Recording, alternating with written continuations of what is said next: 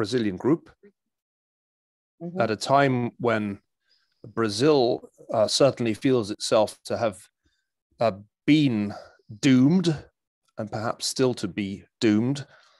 The feeling is not a great deal better in the United States, but there has been, of course, a political change here, as well as a significant success with vaccine rollout. So I would say the feelings of doom are beginning to diminish in the North.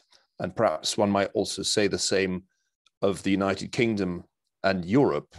What I'm going to do is show you a few slides and summarize the argument of my book.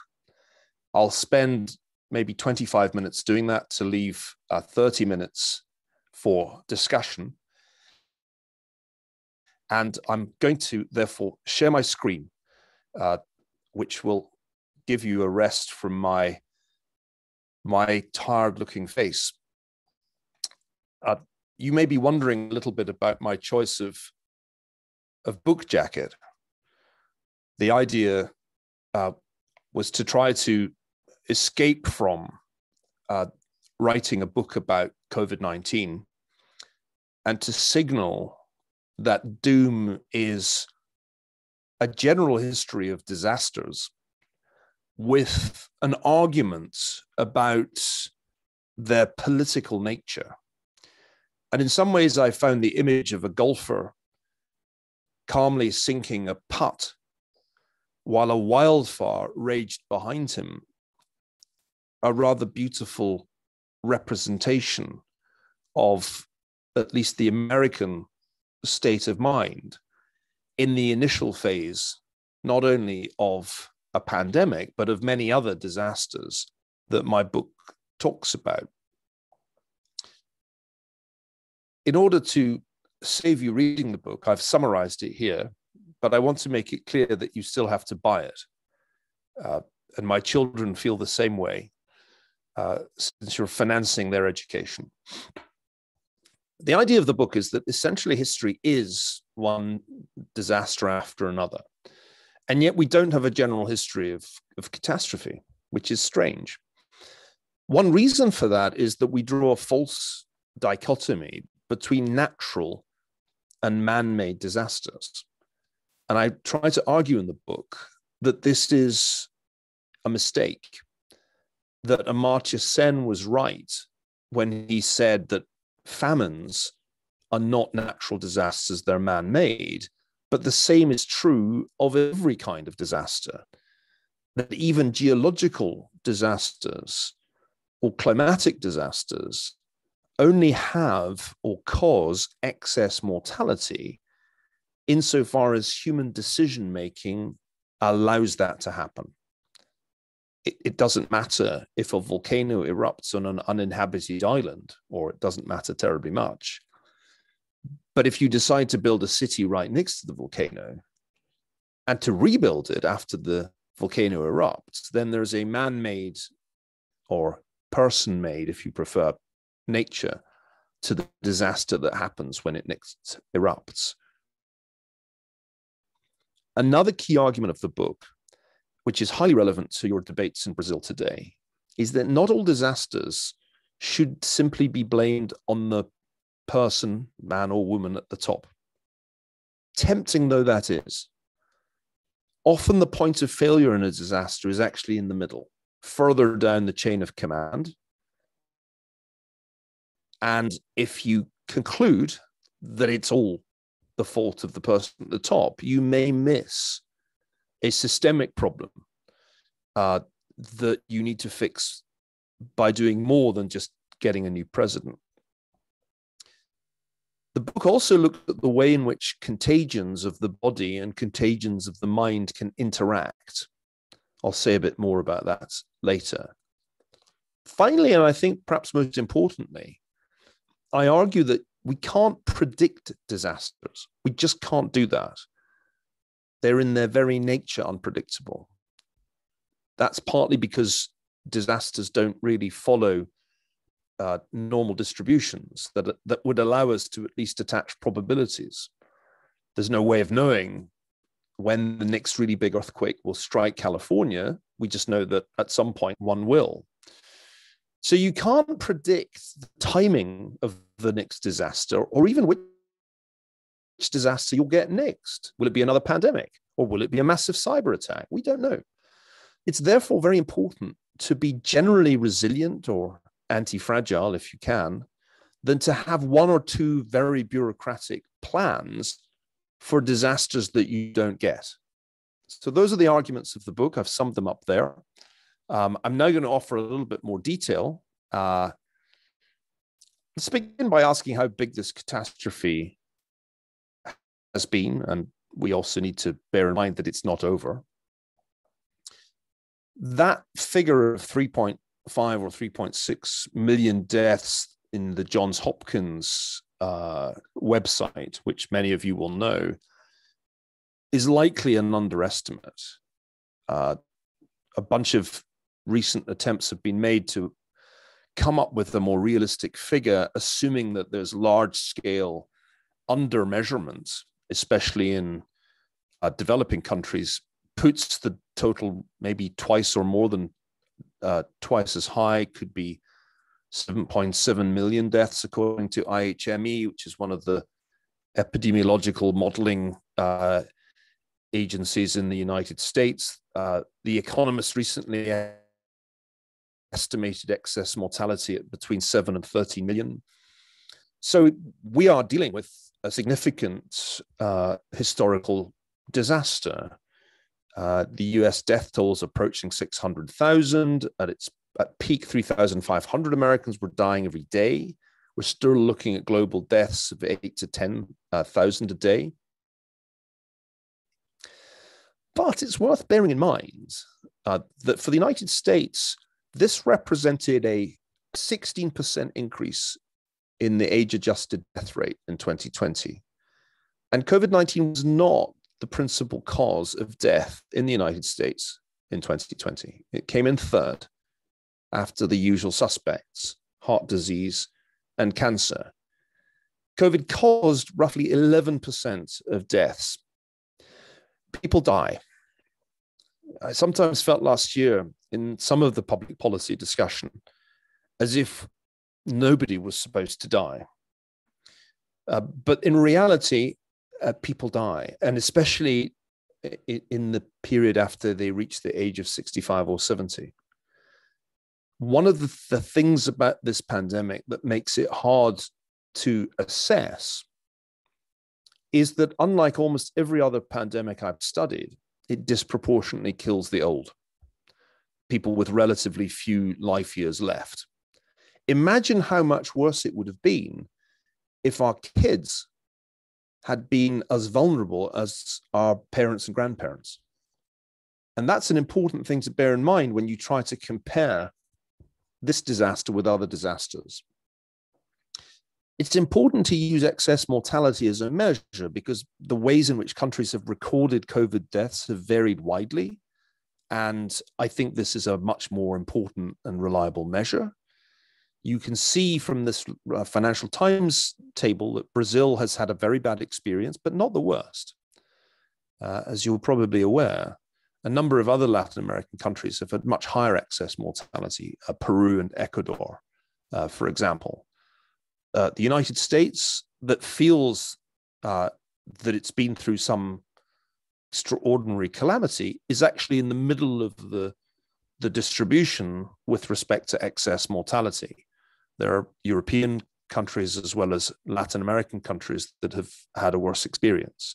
So this is an important measure to bear in mind. You also notice that if you look at these charts, excess mortality came in waves. And this is true of pandemics throughout history. There are these waves, multiple waves usually, of excess mortality. I want to say more about that in a minute. But when you put these numbers into a really broad historical perspective, you realize that COVID-19 has only just made it into the top 20 of pandemics with respect to the proportion of the world's population that it has killed. I think right now we're on 0.047% of the world's population, higher if you use the higher estimates. This is about 3 orders of magnitude smaller than the Black Death which we think killed about a third of human beings. There are also estimates for the plague of the Emperor Justinian that come up with a similar staggering number of deaths. The 1918-19 influenza was much worse than COVID-19, maybe 30 or 40 times worse in terms of the share of the population of the world that it killed. And our plague has only just overtaken the 1957-58 Asian flu, an episode which is almost entirely forgotten, even by people who lived through it. One of the easiest things to anticipate last year when this began, and I remember saying it in January and February of last year, was that this would come in multiple waves. When epidemiologists said flatten the curve, they were already making a historical error, because there was always going to be more than one curve, pretty much everywhere. We knew that because it had happened in 1918-19 and in 1957-58, and in many other cases I could give you, but you can see here US data for the two great influenza pandemics. In the case of 1918-19, the second wave was worse than the first. This is an interesting way of conceptualizing the American experience. This is the excess mortality observed versus expected deaths going back to 2017. And you can see that in the United States, as in 1918-19, the second wave was worse. Quite a bit worse than the first wave. And bear in mind that I was writing Doom in the summer of last year and signed off on the manuscript in October, after which I just had proofs to correct. So I was finishing the book before the peak of the second wave, which was around about Christmas.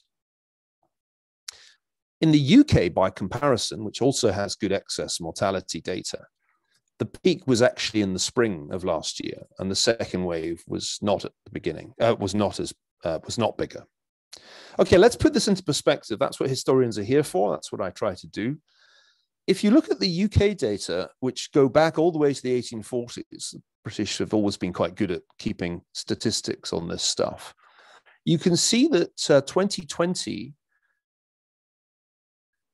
compares with some other years of disaster in British history, 1918, 1940, and 1951. And in fact, depending on how you calculate it, age adjusted or not, those years were worse. You can understand 1918, no doubt. 1940 is obvious enough. But 1951, who now remembers the great British influenza epidemic of 1951? It's entirely forgotten. It was as bad, if not worse, than 2020 in terms of the mortality rate relative to the previous 10-year average, which is a good way of kind of identifying peaks in excess mortality. Here's the same thing done for the US data. The US has seen nothing as bad as this since 1918. And that's one reason I think that Americans have reacted as they have. They've not really experienced such a peak in mortality for over a century. The influenza pandemics and epidemics don't really show up in the US data in the way that they do in the British data. But the economic impact of COVID has been out of proportion to its public health impact. And that is its historically significant feature. The 1957-58 influenza pandemic had no economic consequences that one can detect. Life went on. People got sick. Some people died. There were no states of emergency, no school closures. The economy barely was affected by the pandemic. There was a recession in the United States in 1957. It was very small and had nothing to do with the pandemic.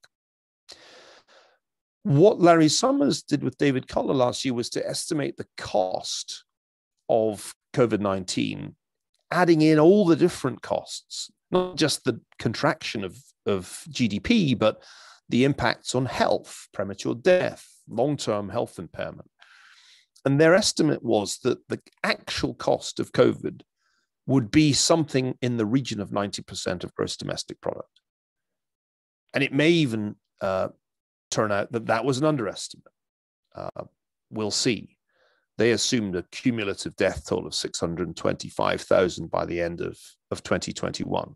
So the argument I want to put to you is that this disaster is in fact historically more striking economically than in terms of public health. This is not a huge pandemic by historical standards, but it is a huge economic shock by historic standards. It's very hard to find in the long runs of output data such a huge discontinuity as happened in 2020. Now, as I mentioned, the distinction between man-made and natural disasters is a slightly artificial one, even although we intuitively make it.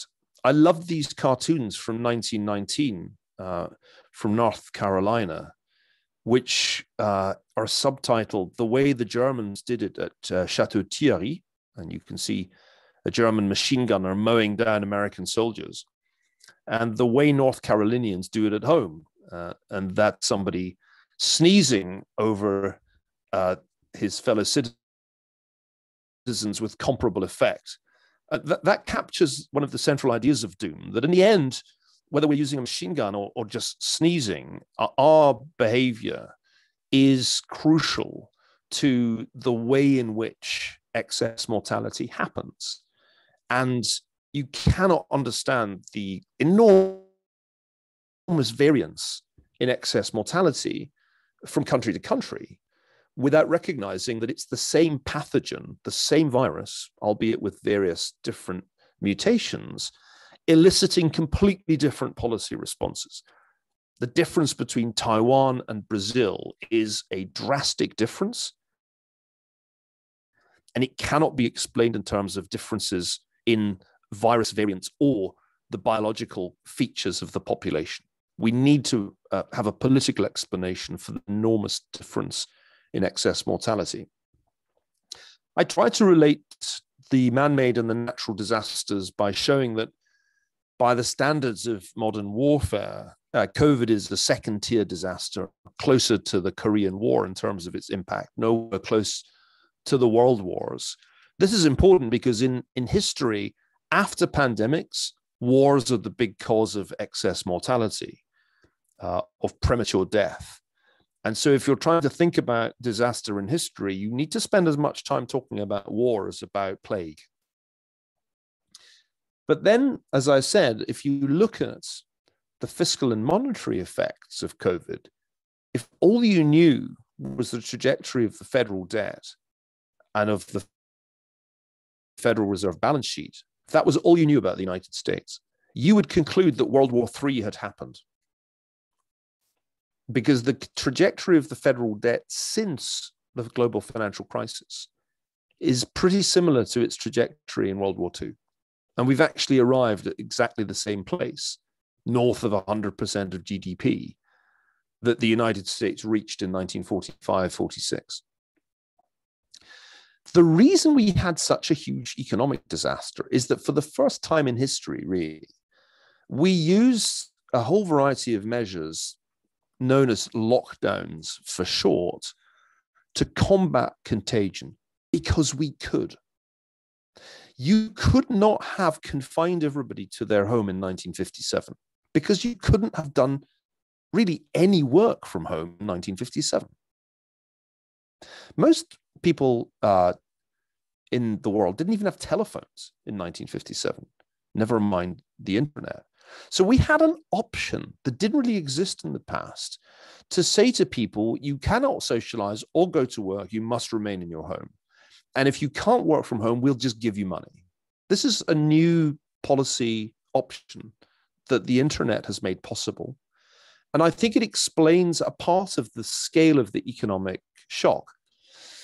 But here's an important point that Austin Goolsbee and John Cochrane, two very different American economists, have both made. Even if we had not issued lockdown orders, people would have adapted their behavior anyway. We know that mobility data turned down drastically in the United States before shelter-in-place orders were issued. We know that in those states that did not impose lockdowns, mobility data went down anyway. People are not totally stupid. if there's a new and contagious virus that has some probability of making you sick or killing you, then people will stay at home. They will not go out to restaurants. The restaurants emptied before any shelter-in-place order was issued. The open table data show that clearly. So it wasn't just that we imposed lockdowns. It is also the fact that populations adapted very rapidly to the new threat. And that too caused a significant shock to all those parts of the economy that relied on people getting out of their homes and driving to retail or leisure locations.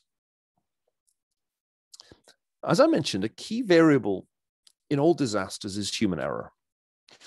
And in the book, I try to lighten a little bit the tone by looking at some famous disasters in which, by the standards of a pandemic, not many people died. The Titanic, which everybody knows about, was not the worst shipping disaster in history by any means, but it's the most famous. The Hindenburg airship disaster didn't really kill that many people at all, but it did produce one brilliant photograph, which I think enjoyed a new lease of life after Led Zeppelin put it on the cover of one of their albums. What I try to show in the book is why those disasters happened. Although there was a strong temptation to blame the sinking of the Titanic on the chairman or chief executive of the White Star Line, that was not really what happened. It was not really credibly to be blamed on him. And actually, the reasons for the large numbers of drownings when the Titanic went down are not well understood. If you're interested in the Titanic, my book will tell you what really happened and whose fault it really was. It's not what you think. And similarly, in the Hindenburg case, it turns out not to have been a fundamental error in the direction of the Zeppelin company. It was a fundamental error by the pilot that led to the disaster.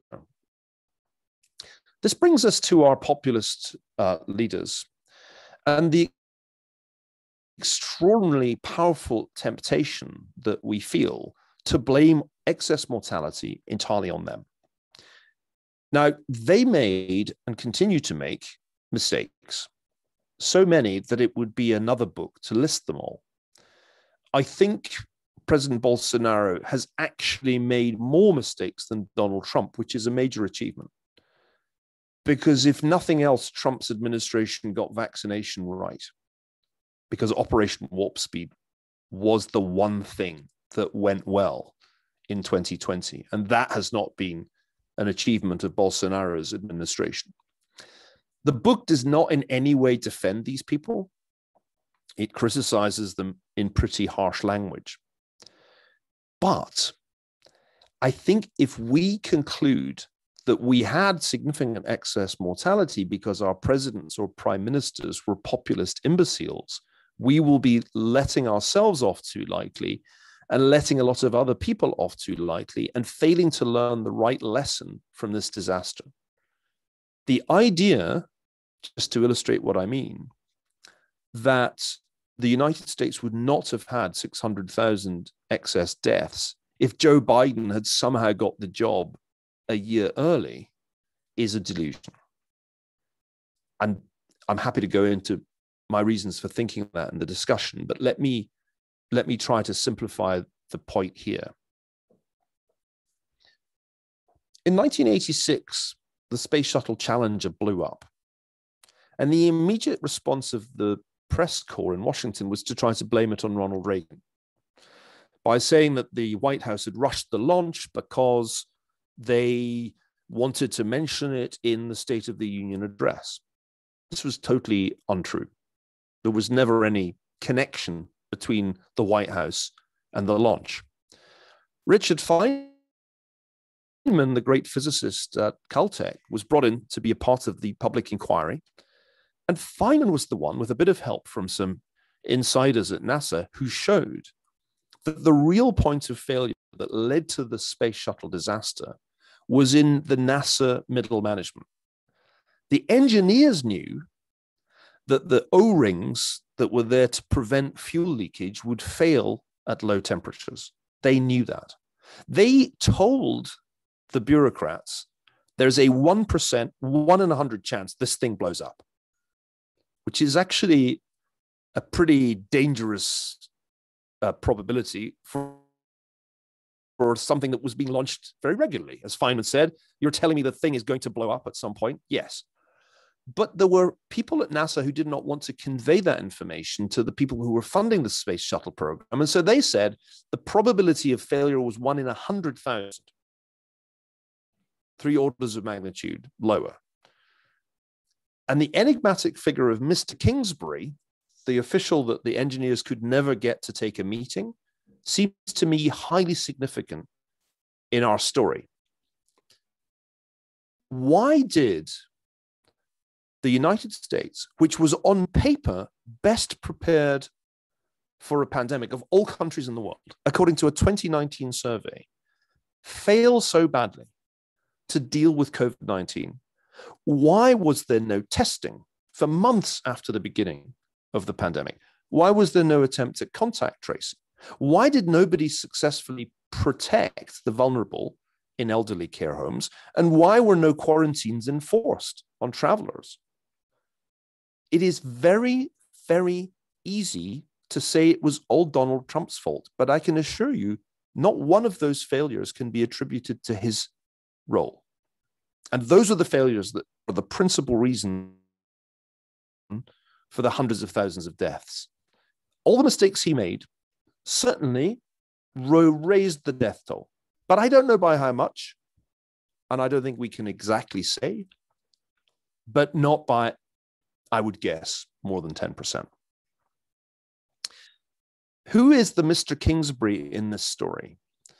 The answer is the Assistant Secretary for Preparedness, whose job it was to be prepared for a pandemic, a man named Robert Kadlec, who in 2018 gave a remarkably revealing lecture at the University of Texas, shortly after the new pandemic preparedness plan had been published.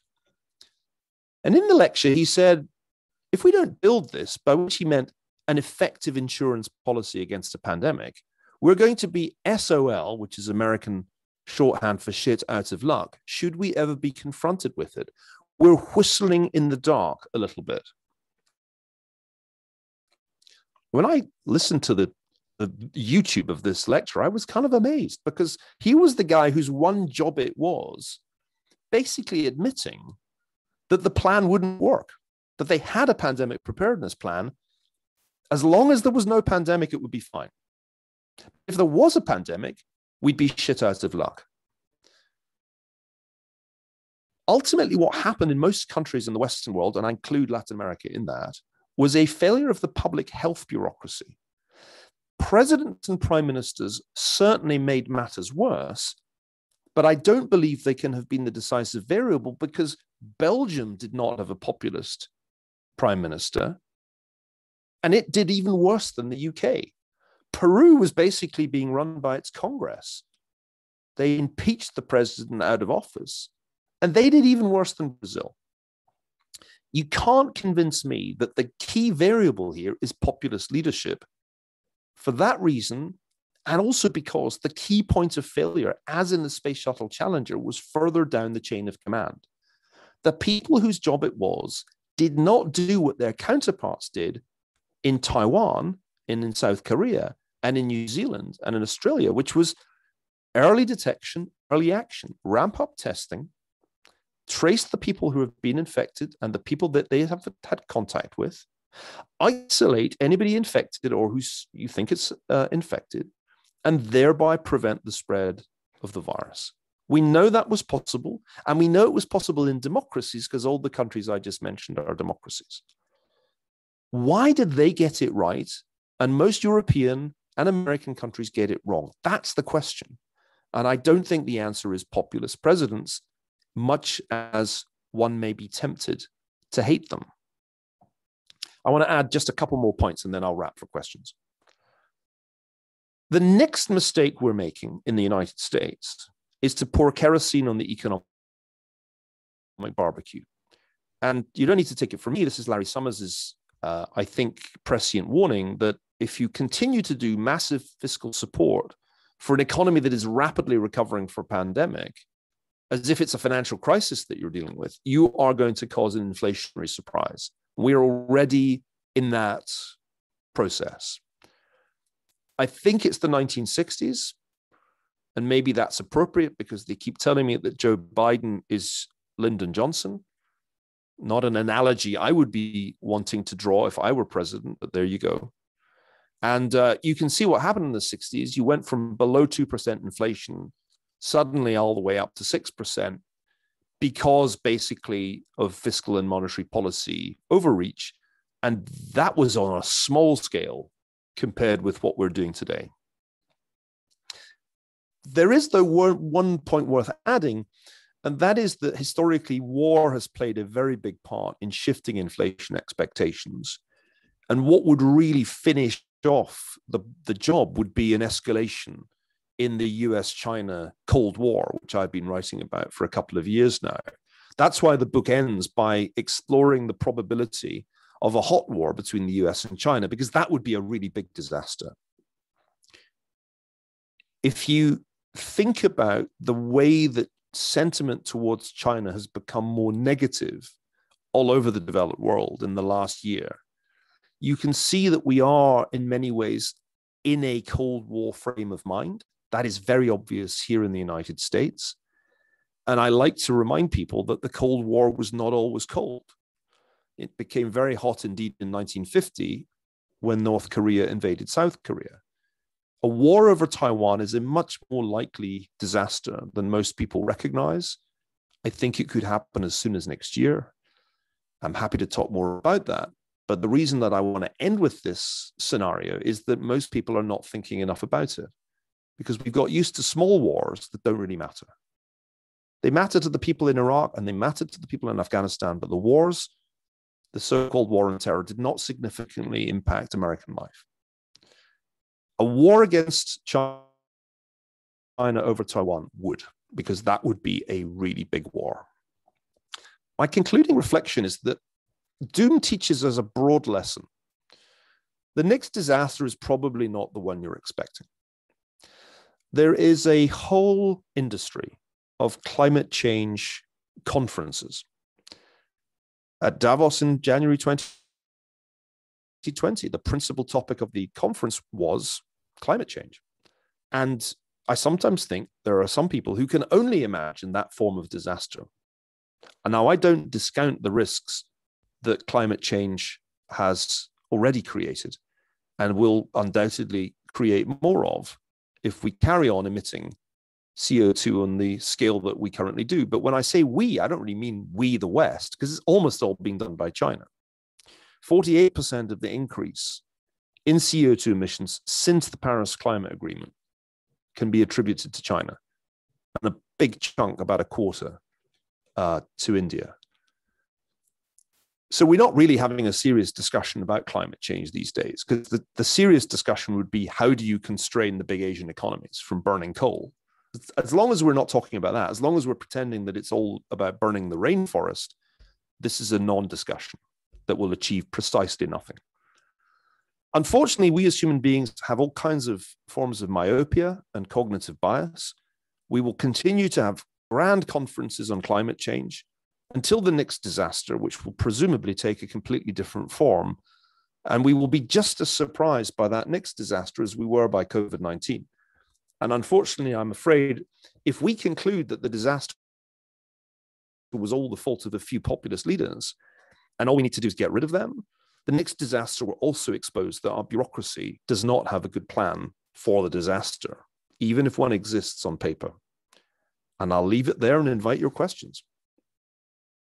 Thank you so much, Professor. It was brilliant. And I can honestly say that your book, you are a hero, because you wrote a book this wonderful with 50 pages of notes, 56 pages of notes, and with the most interesting titles.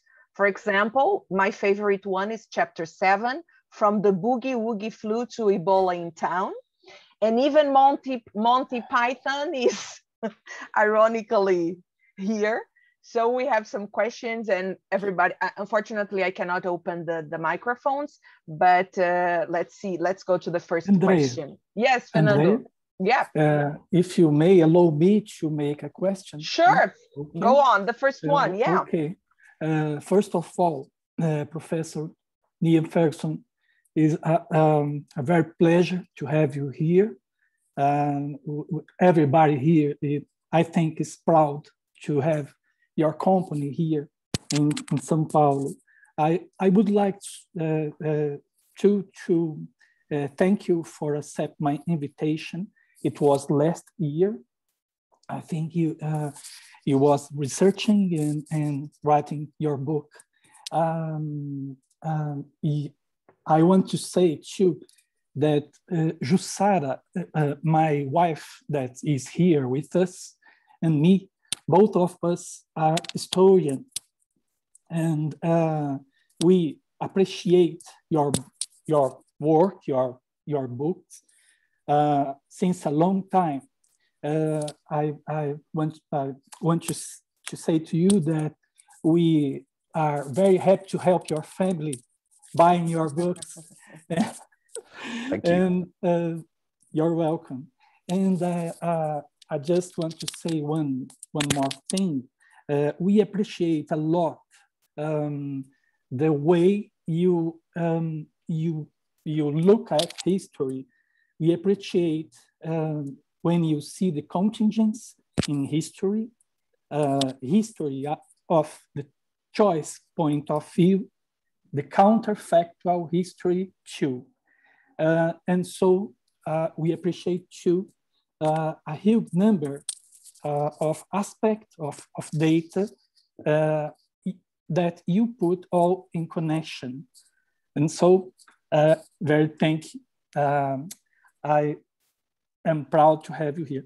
But I have a question. I have a question too. That's something that you say on the end of your lecture, but maybe you have some other things to do to say with us.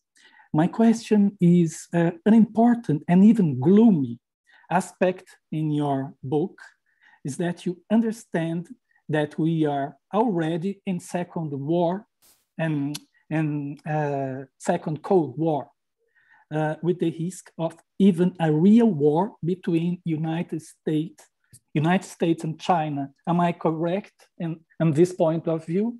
Yes. I think and thank you very much, Fernando, for your kind words and for the invitation. I am keenly interested in how we as historians can apply our kind of knowledge to contemporary problems.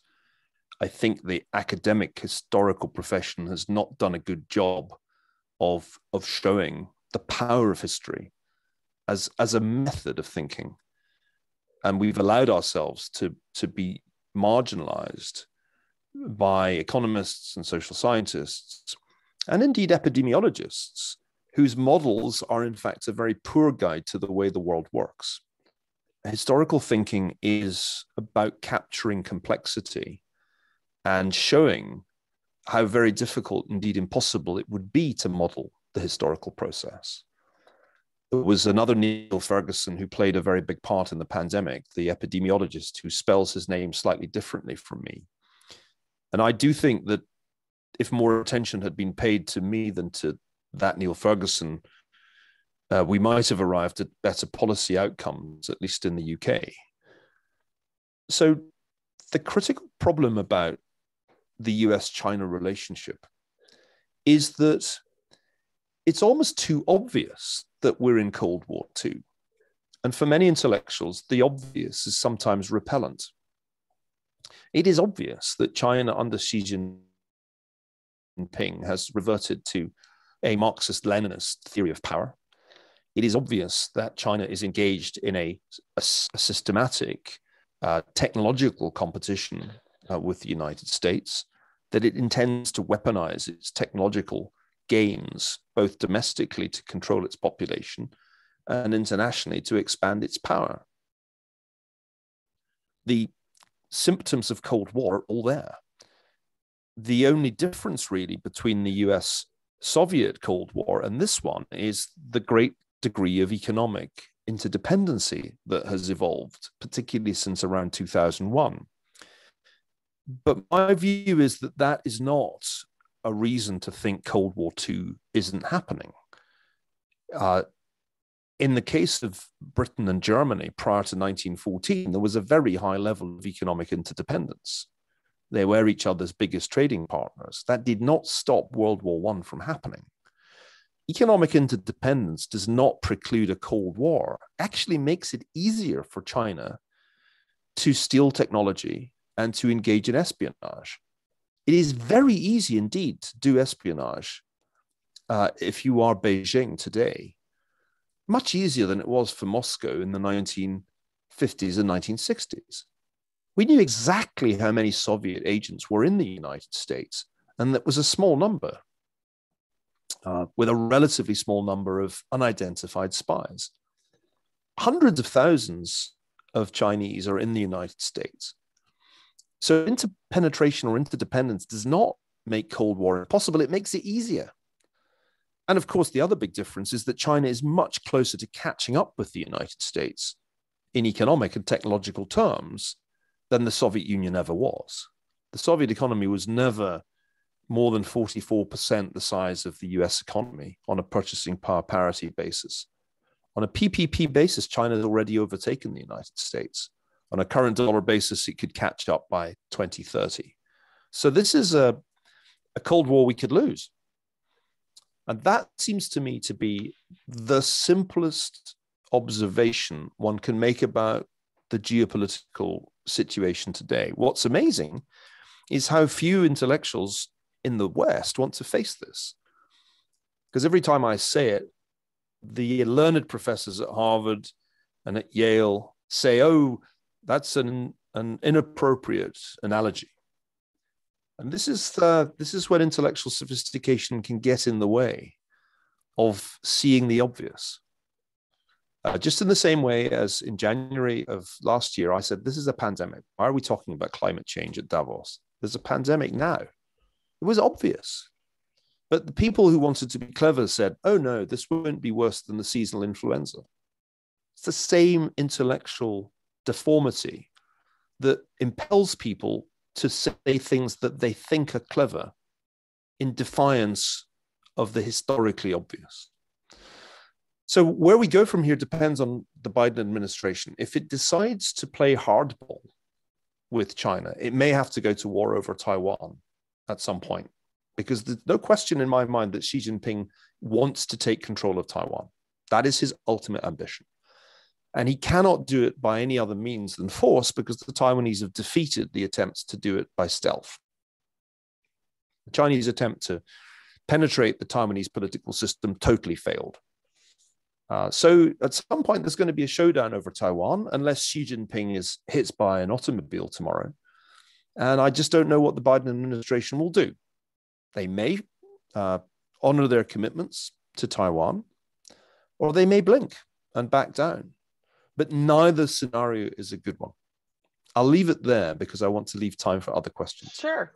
There are many questions. We're not going to be able to talk all of them, but I'll do short answers for the others. No, don't worry. Don't worry. We want to listen to you all the time. Don't worry. Thank you, Neil. Thank you, Fernando. Professor, there's a question about Dr. Anthony Fauci, that is, he is being heavily criticized in conservative circles, latest because of emails about the origins of the virus.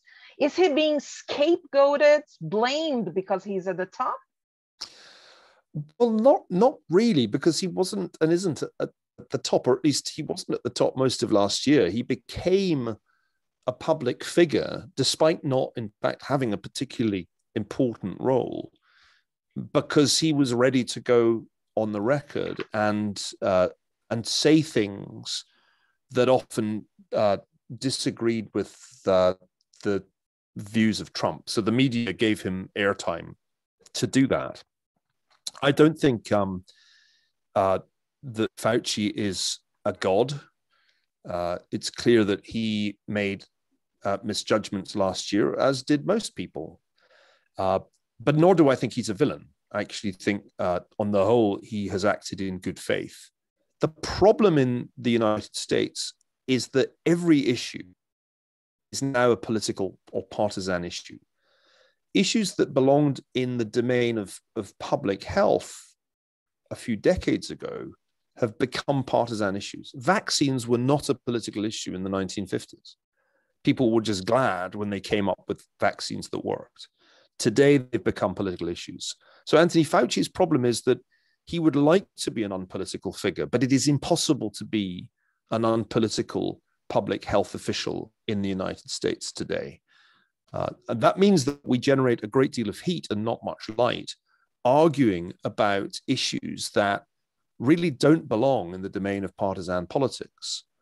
A good example of where we have got into difficulties is that a perfectly legitimate hypothesis that the virus originated in a laboratory leak was censored out of existence and rubbished by people who had no reason to have high confidence in the other hypothesis, which was the official Chinese answer to the question, where did it come from? Answer from a wet market, from a market where live wild animals were for sale. Neither hypothesis is yet proven. But what was shocking to me was that the lab leak hypothesis was just discredited and classified as a conspiracy theory and fake news, and then censored on social media. I think that's a bigger problem than the one that I talked about earlier, the problem in which everything gets blamed on the person at the top. In the United States, we have the problem that normal debate about public health issues has become almost impossible because of the role the internet plays. Thank you so much. I'm going to mention two of your pages, because the question is about the human part at the end of the pandemic. Are we going to be able to be more human, more altruistic? On page 337, Professor, you wrote, disaster can bring people together, increasing altruistic behavior, and there is some evidence that this happened in 2020. And then the last page and the last sentences of your book, page 396, that I found very beautiful, and I'm going to read to everybody, and I would like you to comment later. Mostly for the lucky man, for the lucky many, life after the disaster goes on, changed in a few ways, but on the whole, remarkably, reassuringly, boringly the same.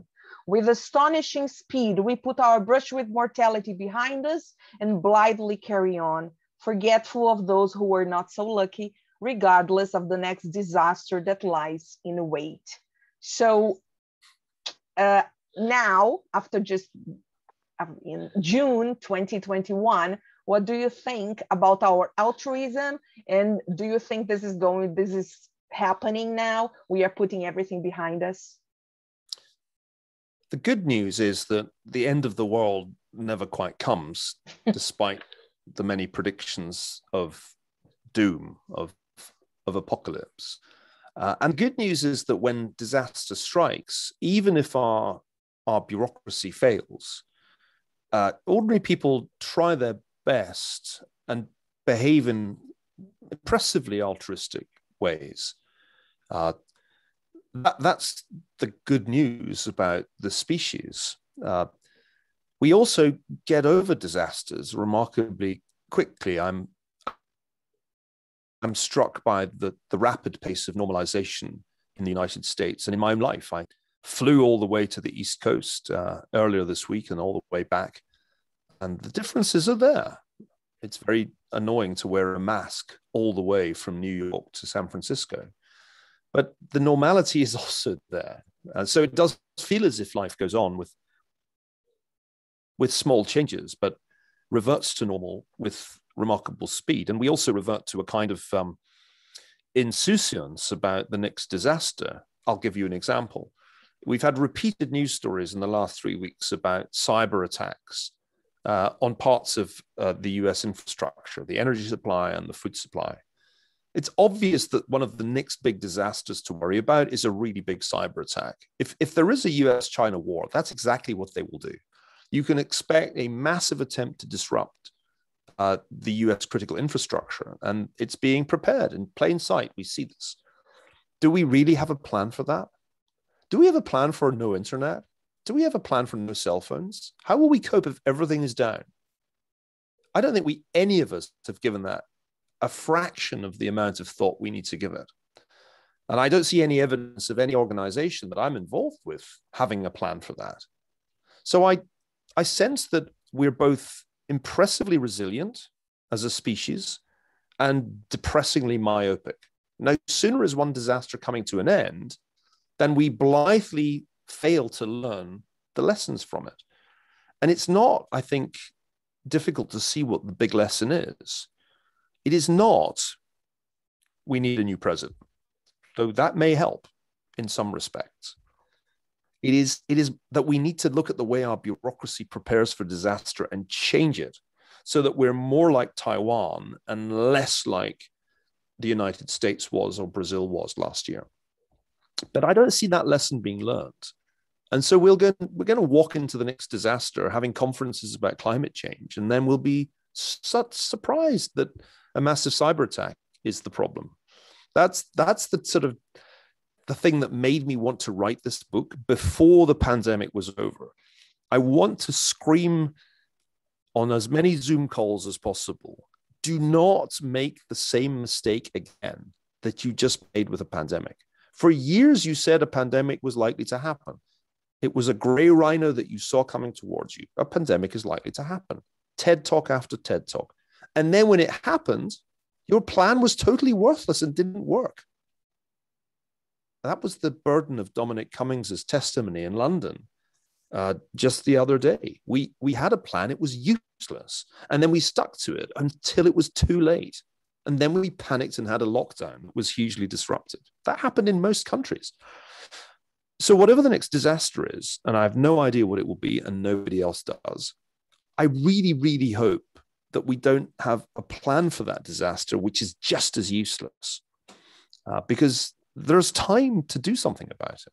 There is time to get serious about disaster preparedness before the next disaster strikes, but much less time than most people appear to realize. Thank you. Thank you. You can scream whatever you want. And wave my hands. Yes, perfect.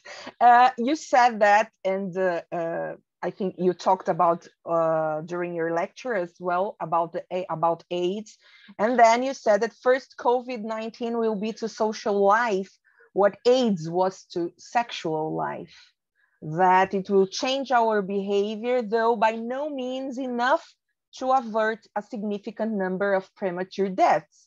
And then after more than three decades and 30 million deaths from HIV, this is still happening. Yes? Yeah. Well, this is a very important lesson. Sure. We've had a worse pandemic than COVID in our lifetimes. It was the HIV/AIDS pandemic, and it's killed more than 30 million people, so maybe 10 times as many. Mm-hmm.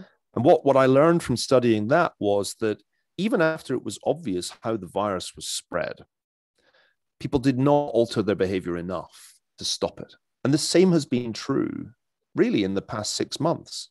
By, let's say, this time last year, we knew enough about this virus to understand that it spread indoors, that it was particularly in crowded indoor locations that it spread.